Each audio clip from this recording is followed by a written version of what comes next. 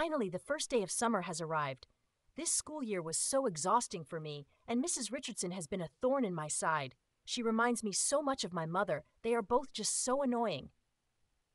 Anyway, I wonder what Jaden is doing for the summer. He is so fine. I can't imagine not being able to spend time with him this summer. I know Rebecca likes him too, but not more than I do. I would kill to have him all to myself, so she better not get too close. Besides, she already has a boyfriend. I think he's weird, but that's another story. Just got off the phone with my bestie. She is coming over to do my hair once my mom leaves for work. My mom is just always in our business, and she thinks I'm having sex, but I am still a virgin. Just because she lost her virginity at 14, she thinks history will repeat itself, lol. She really needs a man. It's been so long since Dad left, so she says, I think he died before I was born because I have never seen him. Either that, or she just doesn't know who my father is. I wouldn't put it past her. My mom is weird like that.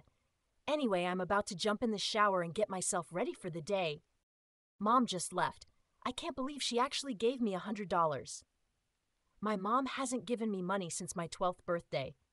That was 2 years ago, and it was only $20. Honestly, I can't complain. She is all I have in this world. And as a single mom, she does all that she can to make sure I have a roof over my head and food to eat. She believes the 3 most important things to maintain in life are food, clothing, and shelter. My mom has taught me a lot over the years. I just can't stand her most of the time, but I can't imagine life without her. Okay, I'm getting a little too emotional. I don't want to start soaking up my phone screen. What I'm really thinking about is how long I should be holding on to this money, because only the Lord knows when I'll get $100 again. I wish I could work for the summer, but in this town you have to be 15 years old to get a summer job. Sucks for me, because I won't be 15 until September. Wait, was that the doorbell? I think my bestie has arrived. Time to get my hair done. OMG, I swear I look like a whole new person. I wish Jaden could see me. I know he would acknowledge me now. I have the best bestie ever. She always looks out for me. She also did my lashes and my makeup. I totally think I'm in love with myself all over again. I was literally in the mirror for almost an hour, lol.